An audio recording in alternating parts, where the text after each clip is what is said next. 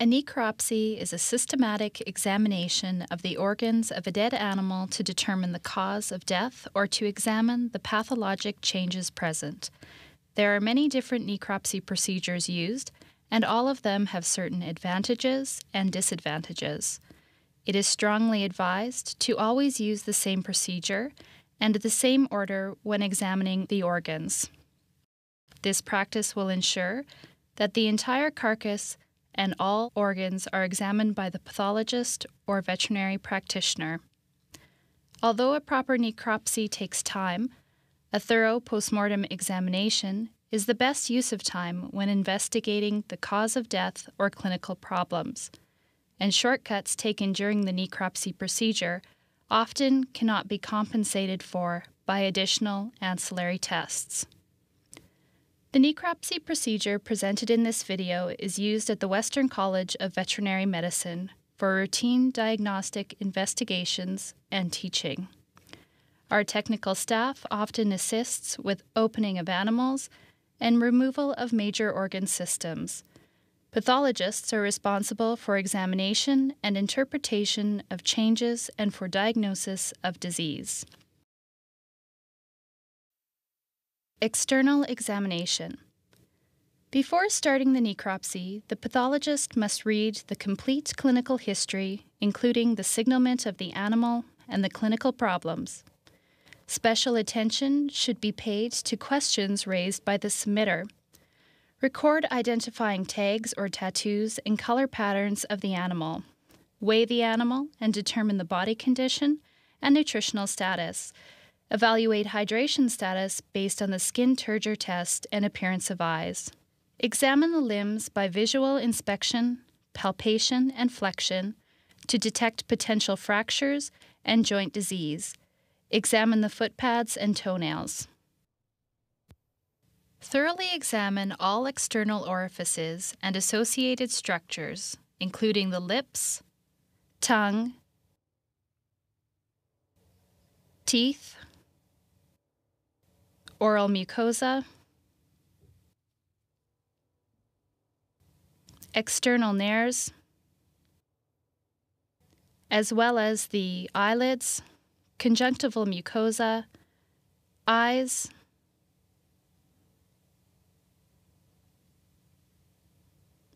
ears,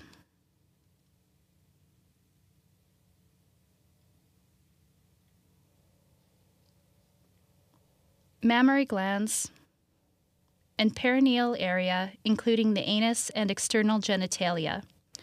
Special attention is paid to the color of mucosal surfaces and presence of changes such as exudates, erosions, or vesicles, to name a few.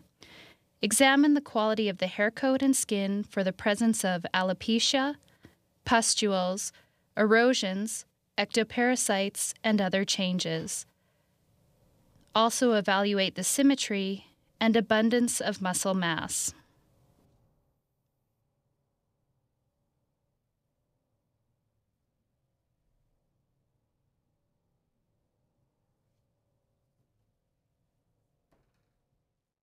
Reflecting legs and skinning. To reflect the left forelimb, make an incision into the skin medial to the left elbow. Continue cutting the muscles between the shoulder and the thoracic wall and reflect the forelimb dorsally. To reflect the left hind limb, make another deep incision into the medial aspect of the left thigh along the shortest line connecting the left stifle with the anus. Open the coxofemoral joint and sever the round ligament. Then examine the synovial fluid and reflect the hind limb dorsally.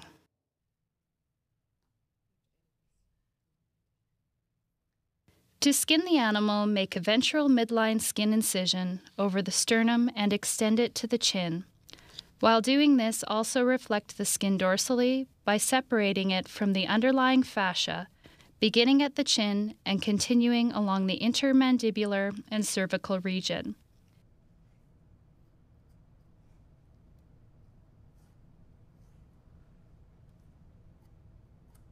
Then continue the ventral incision caudally along the left side of the mammary gland or external genitalia.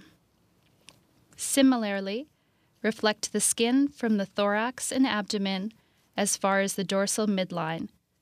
Care must be taken to avoid puncturing the abdominal cavity at this time. Removal of the tongue and trachea.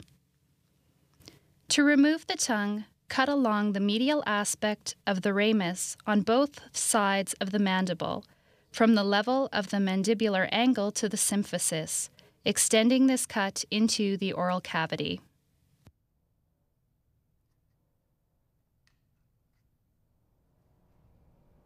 Pull out the tongue caudally and sever the cartilaginous joints of the hyoid apparatus on both sides of the tongue.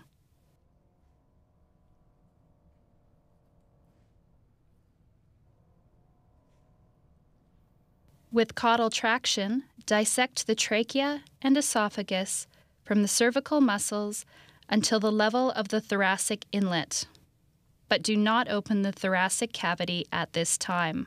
During this process, examine the tongue, palate, lips, teeth, oral cavity, pharynx, larynx, thyroid and parathyroid glands, as well as the jugular and carotid vessels. Examination of the subcutis. Assess the color and hydration status of the subcutaneous tissue and the abundance of fat reserves. Look for evidence of edema in dependent areas or for the presence of subcutaneous hemorrhages that can be associated with trauma, coagulation disorders, or endothelial damage. Examine the lymph nodes, exposed joints and muscles, and make additional incisions in masticatory, cervical, or other muscle groups if needed.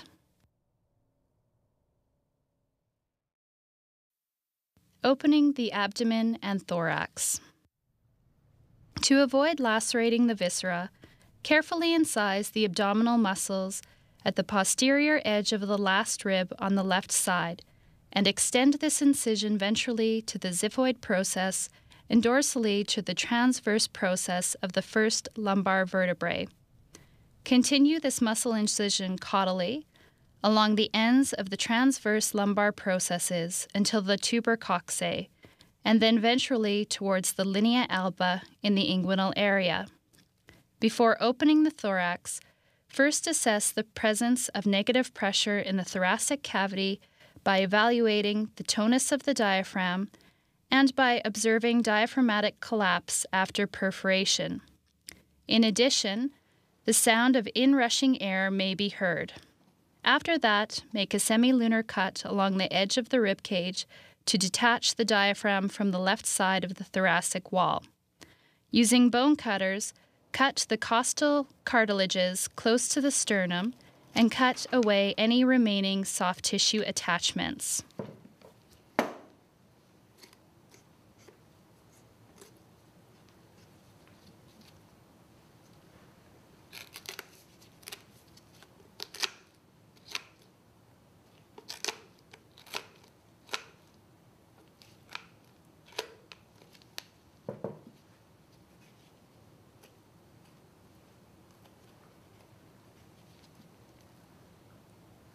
Then cut the ribs close to the thoracic vertebrae and sever any remaining soft tissue attachments.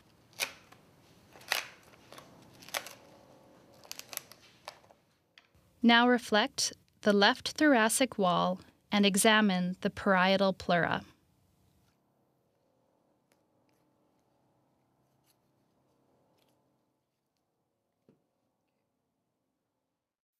Examination of the organs in situ.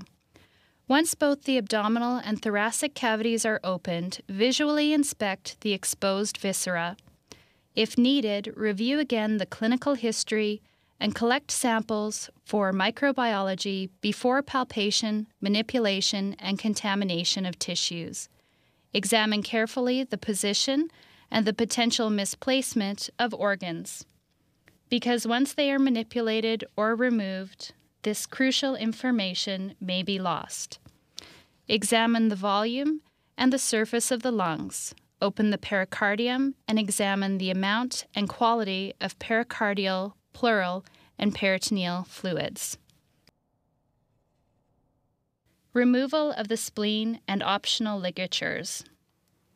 To prevent spillage of gastrointestinal contents and contamination of organs, optional ligatures may be placed on the esophagus, duodenum, and rectum. The first optional tie may be placed on the esophagus cranial to the diaphragm. The esophagus is then severed cranially to this tie.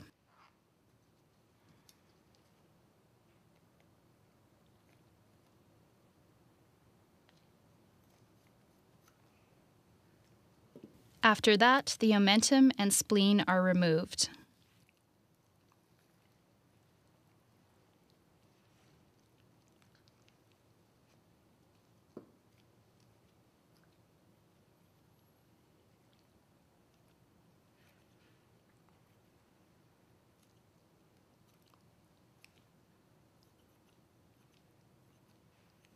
Then, the next two optional ties, approximately 2 inches apart, may be placed caudal to the entrance of the bile duct in the duodenum.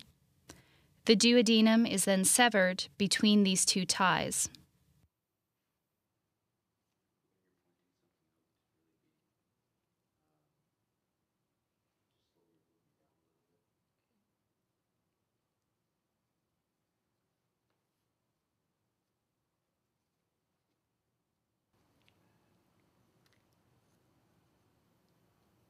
And finally, the last two optional ties may be placed on the rectum, and the large intestine is severed between these two ties.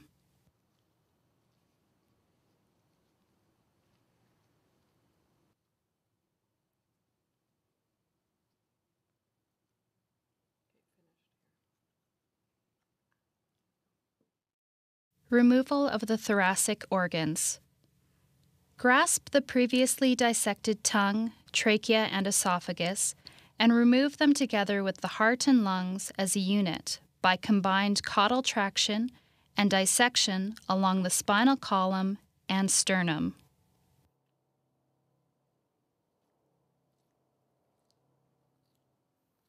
Severing the aorta, vena cava, and esophagus cranial to the diaphragm will permit removal of the pluck from the thorax.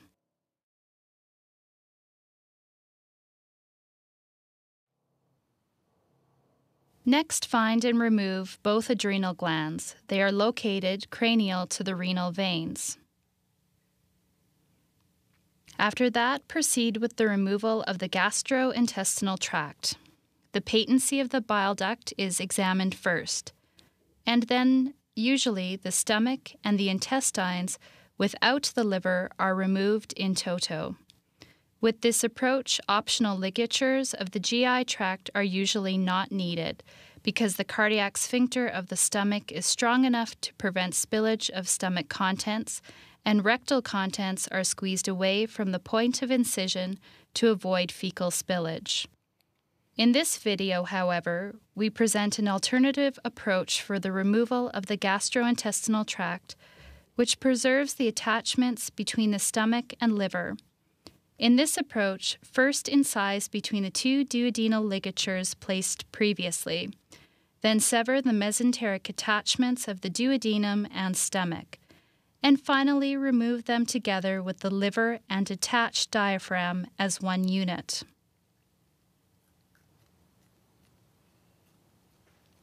After that, incise between the two ligatures placed on the rectum and remove the small and large intestines as a unit by cutting through the root of the mesentery.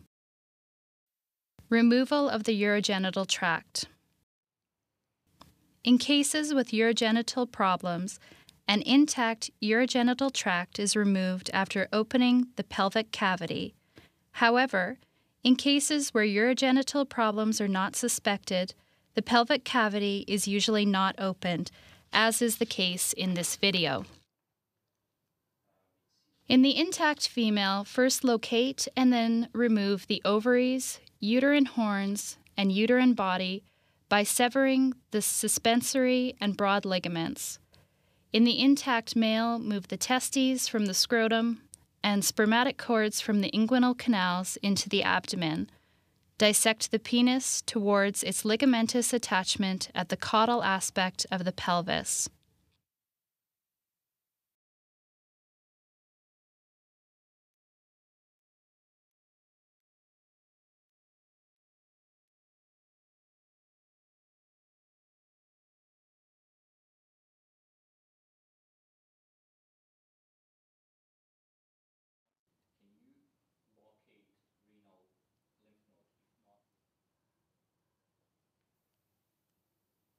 It is useful to examine and open both kidneys in situ before removing them. If hydronephrosis is present, removal of the entire urinary tract is strongly suggested to find the site of obstruction. If hydronephrosis is not present, the kidneys, ureters, and bladder are removed without opening the pelvic cavity.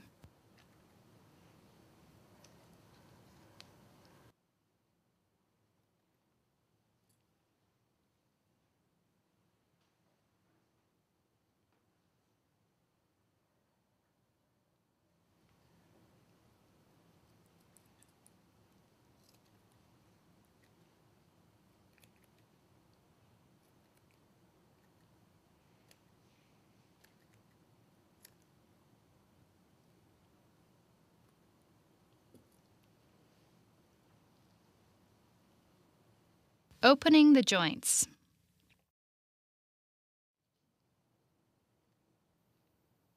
Remove the skin over several joints and open them carefully to minimize contamination with bacteria.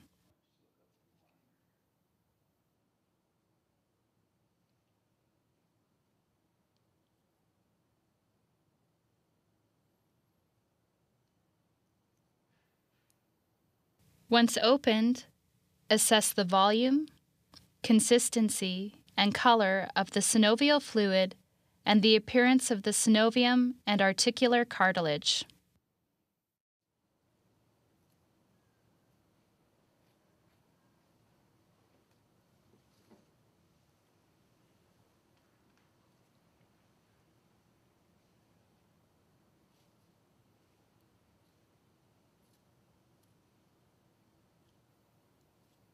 Collect samples for microbiology if needed.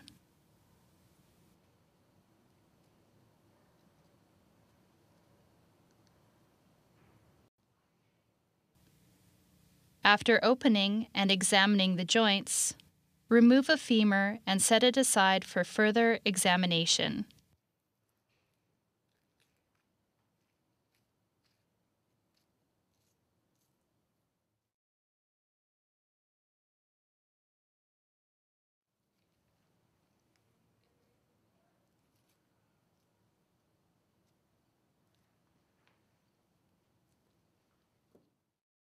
Removal of the head. To remove the head, first locate and open the atlanto-occipital joint.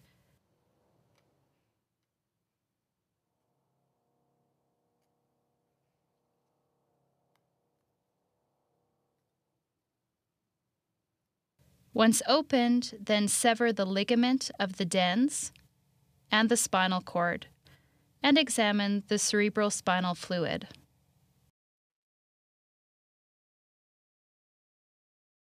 Then cut the joint capsule and ligaments between the atlas and the occipital bone and cut through the muscles, ligaments, tendons, and skin to detach the head.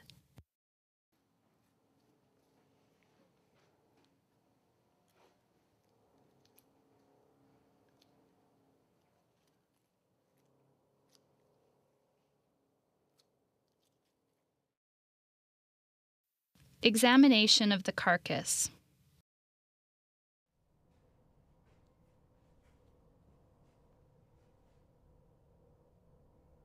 Examine and section several external and internal lymph nodes.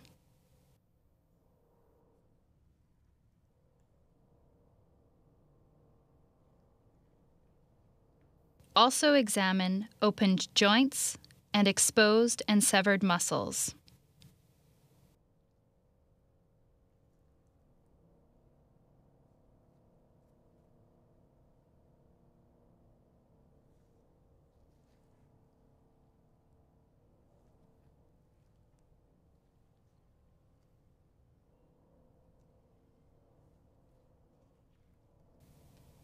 Finally, remove a single rib and examine its strength by breaking it.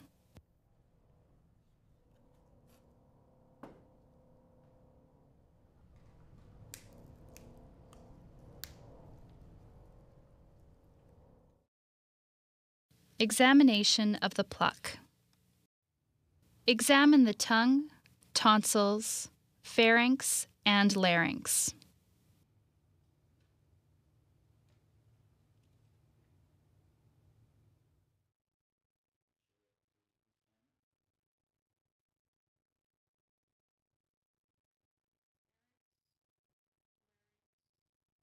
Then locate and examine the thyroid and parathyroid glands. They are located caudal and lateral to the larynx.